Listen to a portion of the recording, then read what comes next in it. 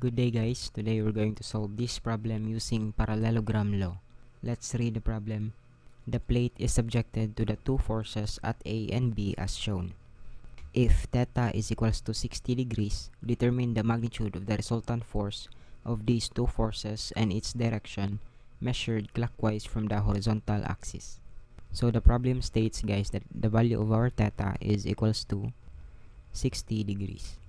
And also, what we needed to find in this problem is the magnitude of our resultant force and its direction.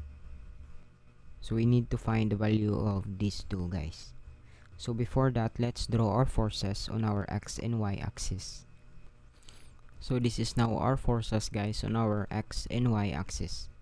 So this is our force A guys, which is 8 kilonewton, and at the bottom this is our force B, is equals to 6 kilonewton. Now guys, this is our theta, the 60 degrees, and the angle of our force B with respect to y-axis is 40 degrees. Now guys, in solving the value of our resultant force, we need first to draw our parallelogram, since we will be solving this one using parallelogram law. So let's draw our parallelogram guys. So from the tip of our force A guys, let's draw a parallel line of the force B. So since this line here, right here guys, is parallel to our force B, then this must also be 6 kilonewton. And from the tip of our force B guys, let's draw a parallel line of the force A. Since this is parallel to our force A, this must also be 8 kilonewton. And now guys, we can now form the resultant line, which is from the tip or from the beginning of our forces goes to the tip of the parallel lines, and that is our resultant line.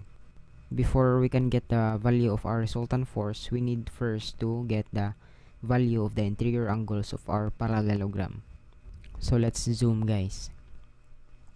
Now by looking at our parallelogram guys, on this y-axis guys, this vertical line, since that is a straight line, so the sum of its angle guys is equals to 180 degrees, this green angle guys, and we already have the value of 60 and 40.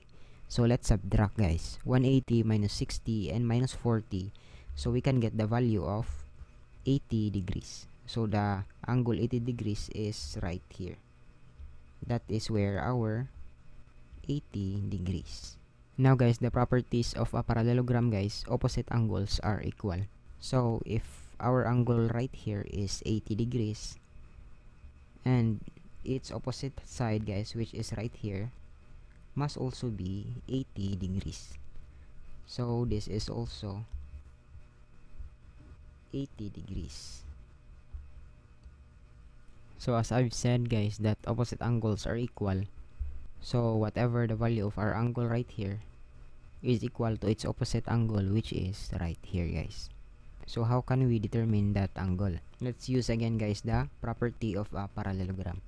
So the sum of the four interior angle of a parallelogram guys is equals to 360 degrees. And we already have the value for the two interior angles, which is the 80 and 80. So let's subtract 360 minus 2 times 80 degrees. And let's divide it by 2, since the remaining two angles are equal. And let's label this guys as our angle C. This is also our angle C. So in finding the value of our angle C, we can get its value guys is equals to 100 degrees. So the value of our angle C guys is 100 degrees. That is this angle. And also right here, this is also 100 degrees. Now guys, remember that what we need to find guys is the value of our resultant force. And our parallelogram guys, as you can see, the resultant line, which is this red line, divided our parallelogram into two congruent triangles. And each triangle guys has the same values since they are congruent. Now we can use this triangle guys in solving the value for the resultant force, because in a triangle guys, we can use the law of sine or the law of cosine in getting the missing values. So let's draw this triangle right here, guys, at the top triangle. So this is now our triangle, guys. So as you can see, we already copied its values. So let's label this angle right here, guys, as our angle B.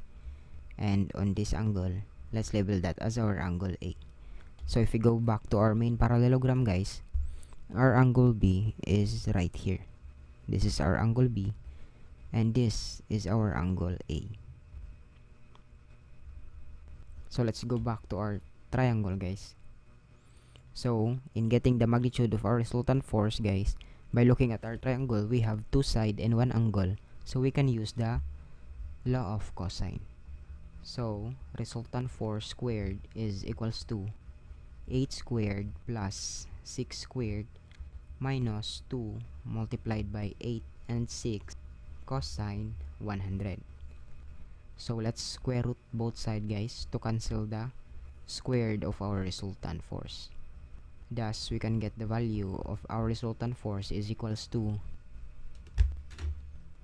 10.80 kilonewton. And that's how we can get the magnitude of our resultant force. Now, if we go back to our question, guys, what we need to find is the value of the resultant force and its direction. Now we already have its value, so let's get its direction. So let's look at the problem again.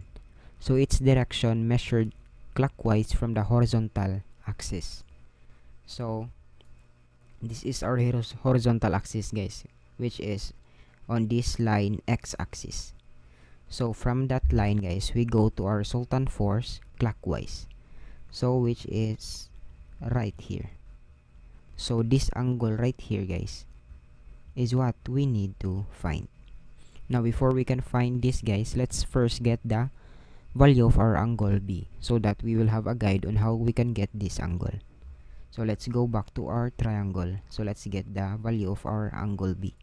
Now in getting the value of our angle B, guys, we can now use the law of sine, since we already have many values of our triangle. So let's use the law of sine. So sine B over its opposite side, that is 6 kilonewton, is equals to sine 100 over its opposite side, that is the magnitude of our resultant force, 10.80.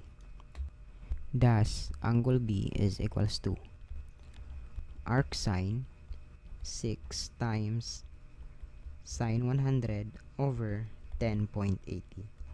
So angle B is equals to 33.169 degrees. So now, guys, we have the value of our angle B. So we'll make that as our guide, guys, in getting the direction of our resultant force. So this is our angle B, and the value of that now, guys, is 33.169. Now, guys, by looking at our resultant force or its direction, guys, so this is what we need to find right here. So, guys, in order to do that, guys, let's find angle from this one, guys, so that if we can get the value of that angle, guys, let's just subtract its value from 33.169 and we can get the direction of our resultant force. So how we can get that value, guys?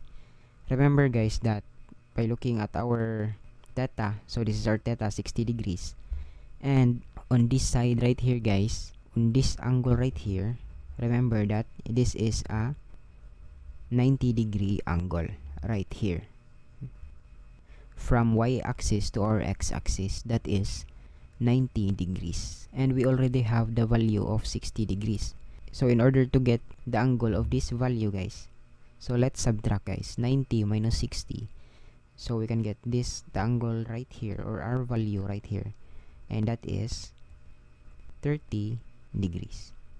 Now that we already have its value, guys, so let's subtract, guys.